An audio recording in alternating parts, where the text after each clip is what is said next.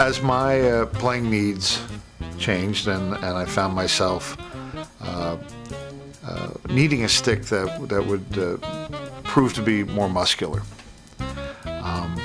while at the same time, you know, I was getting an even greater understanding about touch and playing less.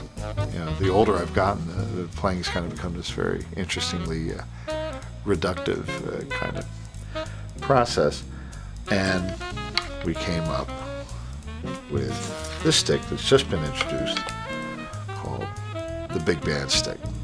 More tip and a different taper, and just somehow the throw makes it that much easier to play not only heavier music when I have to, but lighter music. I'm using this for just about everything nowadays.